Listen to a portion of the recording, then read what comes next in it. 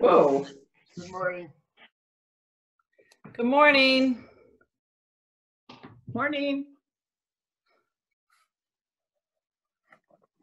As folks are coming on in, I'm going to start our prelude this morning. It also serves as our minute for mission as it talks about the Presbyterian Women's Birthday Offering. So we'll put that on up while folks are gathering, and then be back to start our worship in just a moment.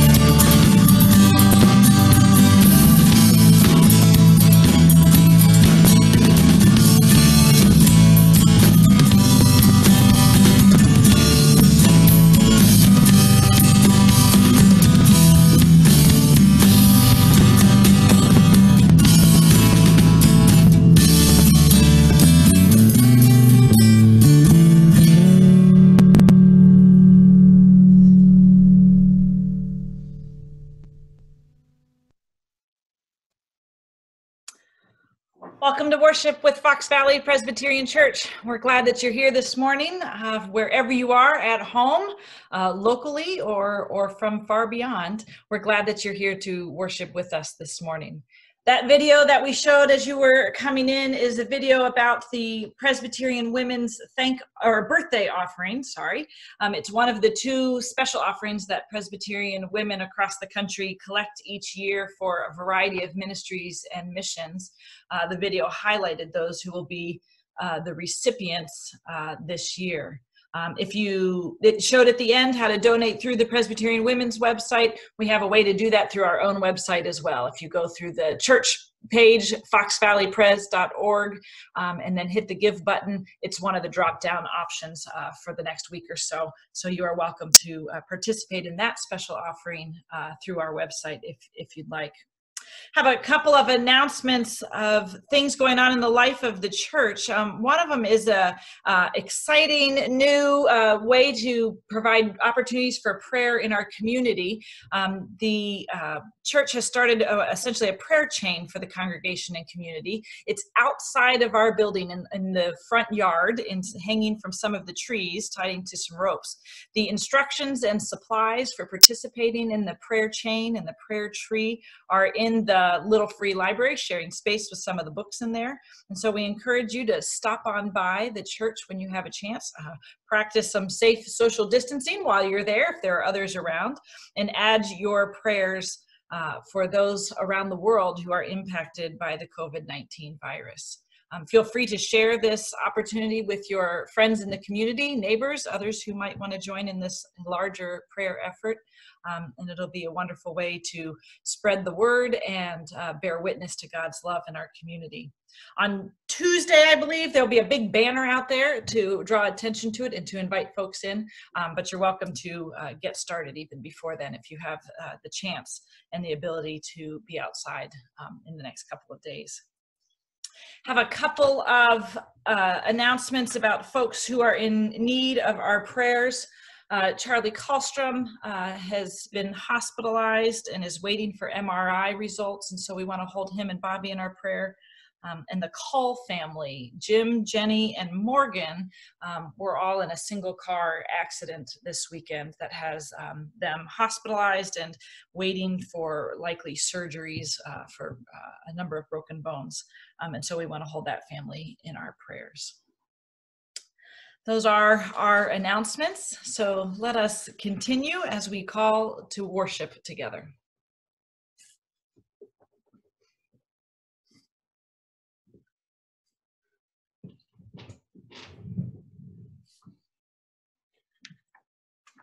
The Holy One, the Creator of life, calls us into this day. The Redeemer of all, the still living God, offers us the grace of new life. When we see nothing but hopelessness, we are surprised by the breath of the Spirit. In difficult times, God fills us with the spirit of life, compassion, and peace. May we be filled as we offer our worship today.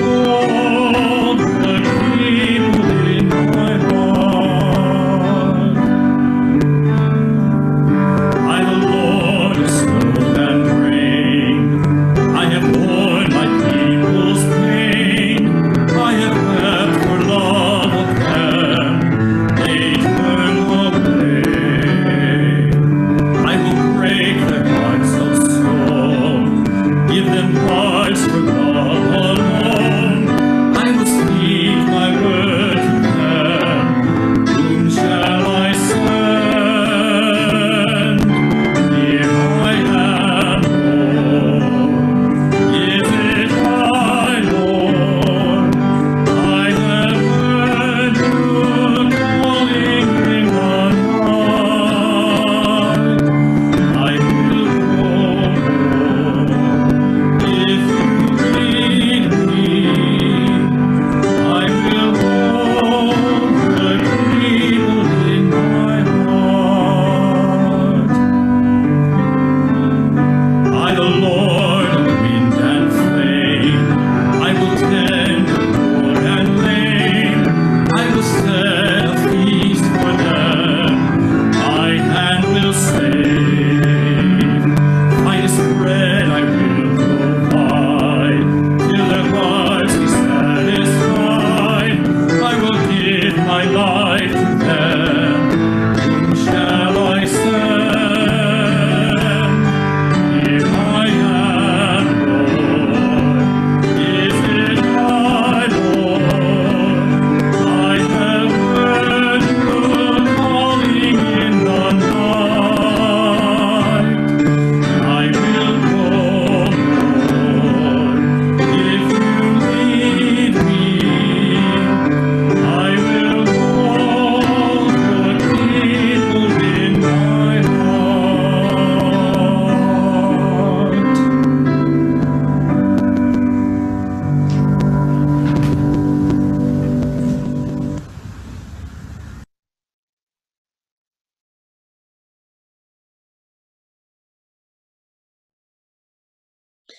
This season in which we find ourselves in is heavy with loss. Loss of things hoped for and long awaited. Loss of companionship, loss of connection. And yet, even in the midst of it all, we know God as the giver of life, holding the reality of what we grieve in one hand and the promise of renewal in the other. Let us confess our reluctance to trust God's promises and follow Christ in faith. God of hope, our grief is real, as is our exhaustion. We miss our friends and family, our familiar routines, and knowing what to expect. We confess that sometimes we overlook the signs of life that you leave all around us. Sometimes we even purposely ignore the new directions in which you are leading us because they don't look like what we're used to. Forgive our denial of new life, our destruction of its hopes, our distorting of possibilities. Fill us with your spirit of life, that we might be people of life, servants of life, encouragers of life, and signs of Christ, who is the life of the world. In his name we pray, amen. God hears the confession of our hearts and lips. Through Jesus Christ, we are forgiven all our sins. By the Holy Spirit, we are empowered for new life. Amen.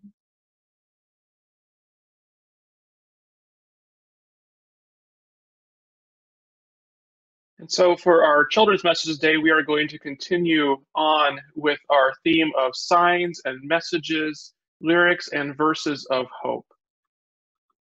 And so I had a few other shares this week from folks. I'd like to share those with you right now too.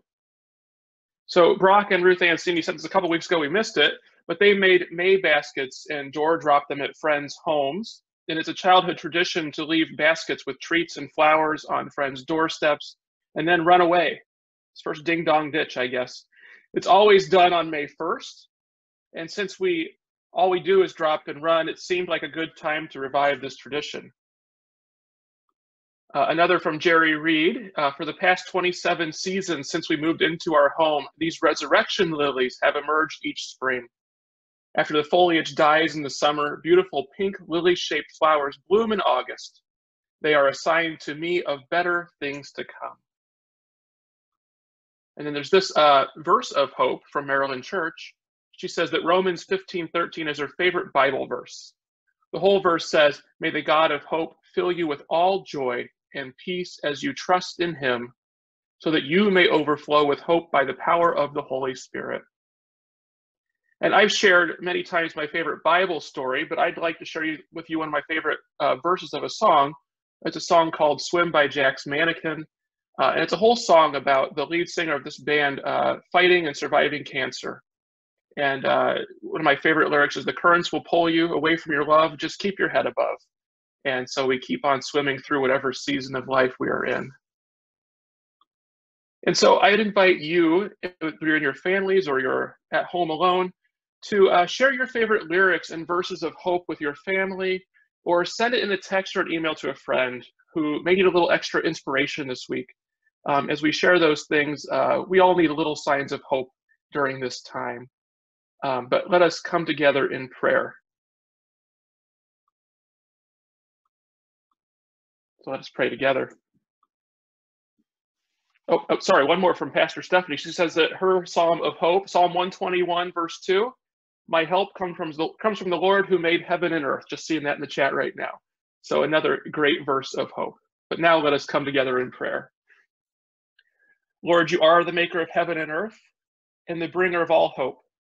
Help us to hang on to that hope in this time, and not just to hang on to that hope, but share that hope with others, whether it's through sharing a little joy with May baskets, seeing the flowers that pop up each year, or it's finding a song or a favorite Bible verse to share with one another. Help us to be harbingers of hope in this season. All this we pray in your name. Amen. This morning, there are two scripture passages, and the first one is from the book of Acts. But before we dive into the word, let us prepare ourselves with prayer. Please join me in prayer. Holy God, we come before you ever earnestly seeking your guidance. So may we put aside our distractions and be led by the power of your word. We pray all these things in the name of Christ. Amen. Our first scripture passage is from Acts chapter 18, verses 1 through 4. Listen now for what the Spirit of God has to say to us, the people of God. After this, Paul left Athens and went to Corinth. There he found a Jew named Aquila, a native of Pontus, who had recently come from Italy with his wife Priscilla, because Claudius had ordered all Jews to leave Rome. Paul went to see them, and because he was of the same trade, he stayed with them, and they worked together. By trade, they were tent makers. Every Sabbath, he would argue in the synagogue and would try to convince Jews and Greeks. The second reading comes from Paul's letter back to the city of Corinth. After he spent time there and had moved on, he wrote back a letter when he heard about some troubles and some conflict in the church in Corinth. So listen now for the first chapter of 1 Corinthians, verses 10 through 18. Paul writes, "Now I appeal to you, brothers and sisters, by the name of our Lord Jesus Christ, that all of you be in agreement, and that there be no divisions among you, but that you be united in the same mind and the same purpose. For it has been reported to me by Chloe's people that there are quarrels among you, my brothers and sisters. What I mean is that each of you says, 'I belong to Paul,' or 'I belong to Apollos,' or 'I belong to Cephas,' or 'I belong to Christ.' Has Christ been divided?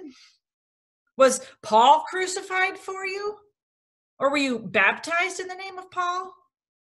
I thank God that I baptized none of you except for Crispus and Gaius, so that no one can say that you were baptized in my name. I did baptize also the household of Stephanas. Beyond that, I do not know whether I baptized anyone else. For Christ did not send me to baptize, but to proclaim the gospel, and not with eloquent wisdom, so that the cross of Christ might not be emptied of its power. For the message about the cross is foolishness to those who are perishing, but to us who are being saved, it is the power of God. This is the word of the Lord. Thanks be to God. I wonder how Paul found out about Aquila and Priscilla. Were they the friends of a neighbor he used to pass on his walk down the street to the market every week when he lived back in Tarsus? Or were they the Hebrew school classmates of his sister's husband with whom he had recently connected when they ran into each other unexpectedly in Athens? I'm making these people up, of course, but Paul seemed to have his network. Whenever God called him to a new place in order to teach about Jesus and form a community of faith for those who trust in him, he seemed to find some kind of support, someone who would receive him and encourage him and really minister to him as he was called to minister in a new place. It's a good thing he did. It's a good thing he had some sort of network in which to find shelter and work and support, because in many cases, the task before him was daunting. Few people would have faulted Paul, I imagine, if he had said no each and every time God told him to go. No, thank you. No, because it's really not all that safe. No, because I don't think they'll listen to me. No, because there's no way I have or can make enough money to live along the way. No, because I just don't see how it'll be successful. No, because this really isn't the way we've tried to teach faith before. No, because it might upset people. It might be dangerous. Remember what we heard last week in the Acts of the Apostles. Paul and Cyrus stirred up all sorts of trouble by preaching that the Messiah, Jesus, died and rose again from that death, that his power, his love, his salvation was for all people, not just a few. This proclamation, those who didn't like it said, was turning the world upside down. And that challenged their thinking, their understanding of who is included in God's love, God's covenant. It challenged their position and comfort, and they responded angrily, even violently. And this week, we hear a hint of the trouble with which Priscilla and Aquila were faced as Jewish believers of Jesus in Rome. The emperor, Claudius, another Roman historian tells us, expelled them from the city of Rome for being followers of the Christ, likely for proclaiming Jesus is Lord, not the emperor. The gospel and proclaiming it can get you in trouble. And that makes it easy to start with a no. When new ideas spring up, when change is needed, when our values seem threatened, when our comfort is disrupted, when our position isn't popular, when it requires sacrifice to answer God's call, the no because is right there on the tips of our tongues. Too often it's our default answer, not just individually, but as a body. Too often it's where we start when a new ministry idea is before us or a challenge to our comfort is presented for the sake of the gospel. There are plenty of reasons for Paul to say no because when he was uprooted and jailed or called in a new direction. But Paul chose a different response. Knowing that he had been called to share the story of God's grace beyond the Jewish family, knowing this mission was at the core of God's desire for him and for others, Paul chose instead, yes, how? And then the pieces fell into place. Aquila and Priscilla had recently come to Corinth to escape persecution as followers of Jesus. Likely they too needed the support and extra help making ends meet. A common trade, tent making, set them all up for better business. And a synagogue was already established where holy arguments about scripture and faith gave Paul the opportunity to talk about his experience as an apostle of Jesus. Acknowledging God's call and leading and desire with a yes, then pursuing the answer with the resources available with a how, opened the doors for the good news to be shared. Yes, how brought new life, faithful ministry, and gave birth to the church.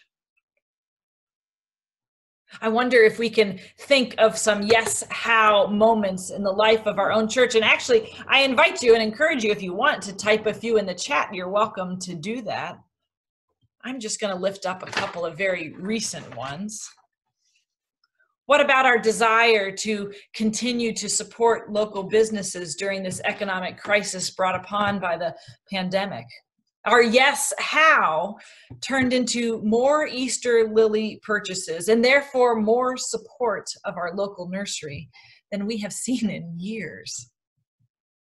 Even moving to online worship, either recorded or live, where we may have to stay longer than any of us would like to. Even that is a yes, how, when we could have said no because people won't want to try this new technology.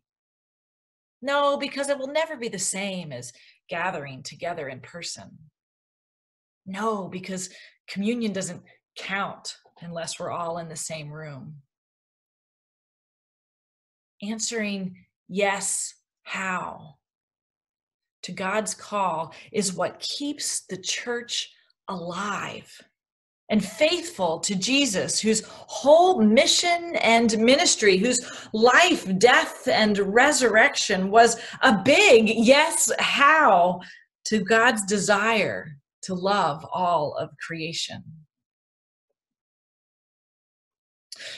By the time Paul writes his letter back to the church at Corinth, whose founding we heard about in Acts, it sounds like maybe the yes, how spirit has been lost a little bit. Paul knows more about what was going on than we do, only hearing one half of the conversation, of course. But somehow it seems that this church he founded some years ago is now caught up in disagreements and divisions. There are quarrels among the children of God and a picking of teams or choosing of sides. Everyone is lining up behind their favorite preacher and using these alliances as reasons to stand against each other. Their human-made divisions are causing a spiritual problem, the fracturing of the children of God.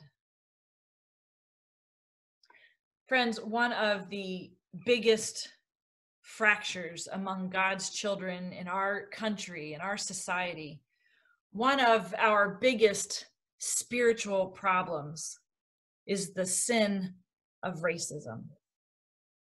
A homemade cell phone video from Brunswick, Georgia, brought that sin to the front of the minds of many comfortable people, many white people, I have to say, who had no idea that Ahmaud Arbery, a 25-year-old Black man, was killed while out on a jog on February 23rd, and that his known killers had not yet been arrested 2.5 months later. But this sin of racism, it's always at the front of the minds of people who have to worry about whether going for a jog or playing in the park or resting in their own homes or driving with a burnt out taillight will get them killed today. The sin of racism is a sin of deep-seated division, with origins far older than any of us, but with ramifications and manifestations that are no less present now than they were generations ago. Racism is more than any one person's words or actions that we can denounce and move on from. Racism is embedded in and woven into, supported by the very structure of our society, a society that thrives on keeping people separated in good neighborhoods and bad neighborhoods, working class and upper class, urban and suburban, rich and poor, immigrant and American, white and black and brown. It's a sin that has meant the prevalence of COVID-19 among the Latino community in Illinois is 3 times higher than the state average. It's a sin revealed by the disparities in healthcare and wellness that have led to rates of death among Latinos with COVID-19 in New York City to be 50% higher than those of whites, 100% higher, double for African Americans. It's a sin propped up and perpetuated by the denial that some people move through this country with more ease than others simply because of the tone of their skin. And many of us don't want that to change because it means giving up some of the benefits we receive, whether we asked for them or not, because we are white. It's a sin that is killing us all, as it drives us to seek only what is good for ourselves, not what is good for others and for creation itself. It's a sin of human-made divisions. It, as the Reverend Jan Edmiston, former co-moderator of the Presbyterian Church USA, often says, it breaks God's heart. It makes Jesus cry. Confronting the sin of racism, dismantling its structures individually, as a church, as a community, as a nation, has got to be a priority for Christians who proclaim a gospel of love, freedom from oppression, and reconciliation. People's lives depend on it. And not just the lives of people of color, but also the lives of people who move through the world with white privilege as well. It is one of the 3 priorities of the Matthew 25 vision that has been cast for our denomination.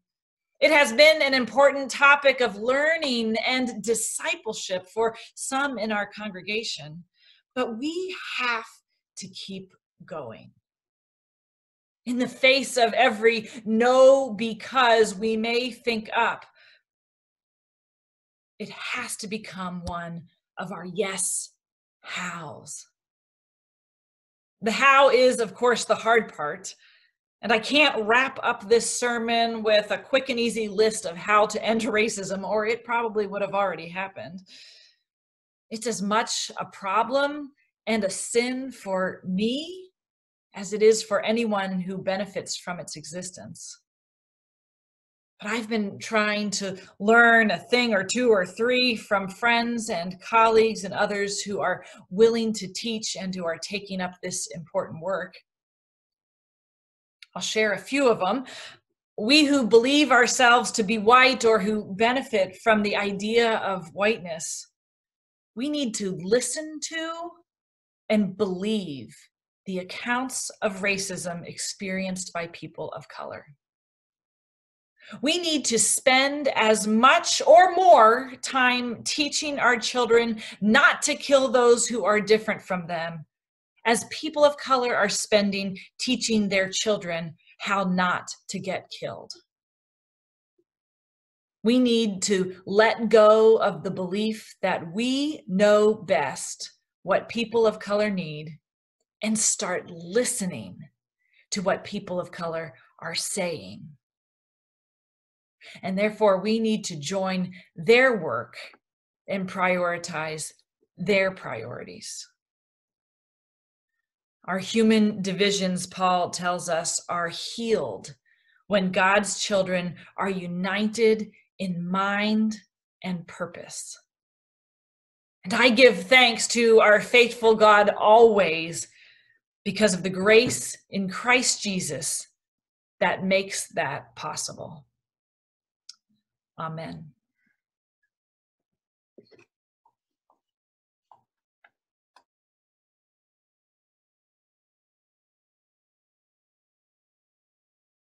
Having heard the word of God so faithfully preached, let us respond with our yes, how, using these words from the Confession of 1967. Together we say, with an urgency born of hope in God's redeeming work in Jesus Christ, the Church applies itself to present tasks and strives for a better world. It does not identify limited progress with the kingdom of God on earth, nor does it despair in the face of disappointment and defeat. In steadfast hope, the Church looks beyond all partial achievement to the final triumph of God. Now by him who by the power within us is able to do far more abundantly than all we ask or think, to him be glory in the Church and in Christ Jesus to all generations, forever and ever. Amen. And now let us come together in prayer. And as we are praying together, I would invite you all, if you have prayer requests in that chat box, you could do that. There'll also be a time for you to raise your hands, whether hitting the raise the hand button or hold your hand up there so Pastor Stephanie or Pastor Michelle and I can see your prayer request. But first, let's come together in this word of prayer. Holy and healing God, we give thanks for the many ways you have inspired us to live in unity as your church during these difficult times. We give thanks for connections made over the distances and the opportunities given us to care for our neighbors and for all of creation during this time. Still, we know that unity is not always present in our lives. We pray for all those areas where our relationships need to be brought into alignment with your will and your love demonstrated through Christ Jesus. We pray for relationships between spouses and partners, within families in the church, with coworkers and neighbors, and with those with whom we have differences. Loving God, please heal wounds that are still open or those that are continually reopened. We pray for the family of Ahmaud Arbery and all those who suffer because of the sin of racism present in our society. May your spirit of counsel and understanding work within us that we may dig in and do the tough work of being an anti-racist people and an anti-racist congregation, working to confront injustice within ourselves and throughout our community and within this nation.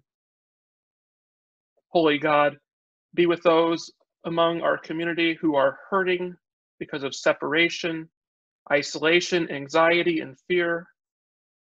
We pray for all those who are working long and difficult hours in grocery stores, at hospitals on the road, or from home. We pray for all those who worry in this present time because of lack of employment. We pray for all those making decisions for the health and well-being of all during these pandemic days. And Holy God, during this time, we also lift up Charlie Kallstrom and pray for his family and the doctors and the medical professionals that surround him and give him the care he needs. We also lift up in prayer Jim, Jenny, and Morgan Cole, who are recovering from injuries from a car accident. Lord, in your mercy, hear our prayers. We also pray for all those who are grieving, especially in this time when physical presence and connection are not possible. We lift up Kristen Williams and her family on the death of her father, Bob Lindahl and his family on the unexpected death of his sister, and Jim Call on the death of his mother. Comforting God, bring hope in times of loss and help us to be comforters of all who grieve.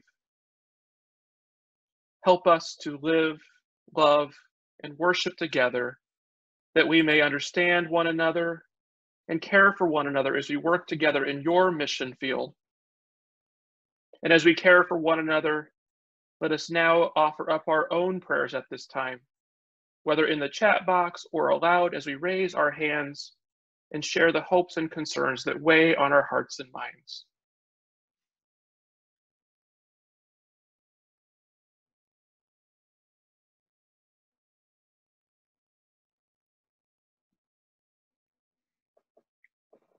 Our prayers for extended family of Don and Judy Coates, for 20-year-old Sydney who fell off of a roof and she may have head trauma, for TJ who's awaiting a knee surgery but has now broken his other foot.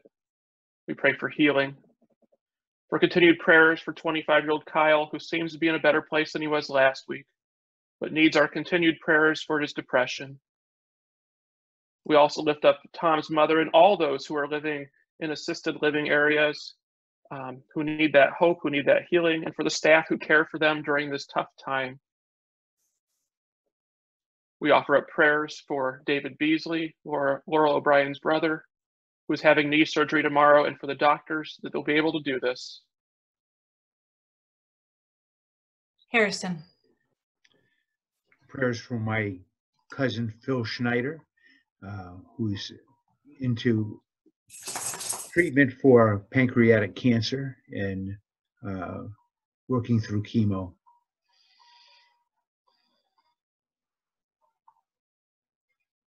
We hear that prayer and we say, Lord, have mercy, and Lord, be with Harrison's cousin.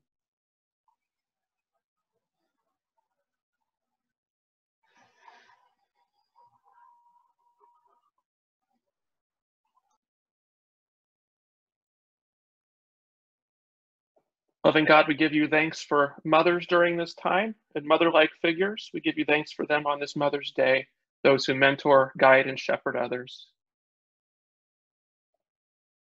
From Scott.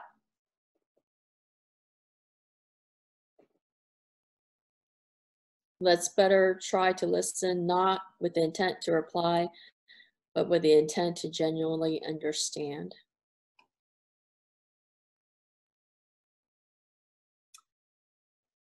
We pray for all those who find this day difficult, who struggle with ideas of motherhood, who have had difficult relationships with or as mothers, with those who struggle with pressures placed on them by society or family and friends.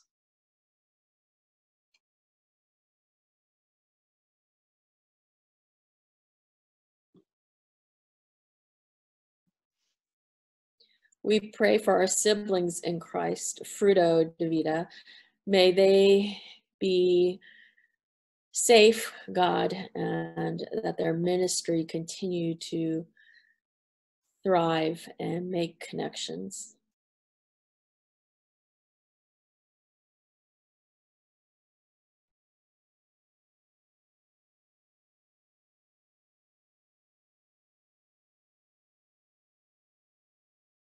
Many are our hopes and prayers, O God. Hear them all, and hear our souls when we do not know the words to pray. But in unity, let us pray as Jesus taught us, saying, Our Father, who art in heaven, hallowed be thy name. Thy kingdom come, thy will be done, on earth as it is in heaven. Give us this day our daily bread, and forgive us our debts, as we forgive our debtors. And lead us not into temptation, but deliver us from evil.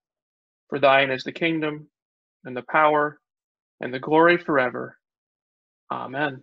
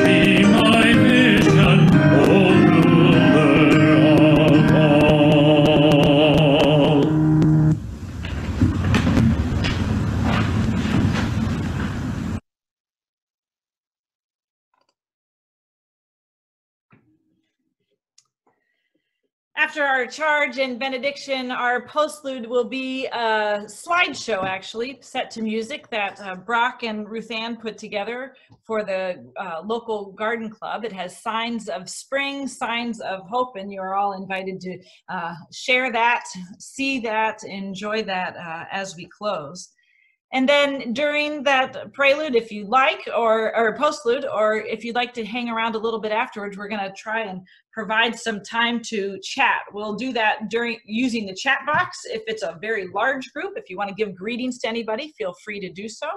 And if it's a little smaller group, or we're trying to feel like we want to experiment, we can maybe unmic folks and give each other a chance to chat. And it's easier with smaller numbers to take turns and talk to each other. And so we'll try to facilitate that as best we can. But for now, using Paul's own words, I appeal to you, I appeal to us all, siblings in faith, by the name of our Lord Jesus Christ, that all of us will be in agreement and that there will be no divisions among us, that we will be united in the same mind and the same purpose. And as we go, may the blessing of God the Father, God the Son, and God the Holy Spirit be with us all now and forever. Amen.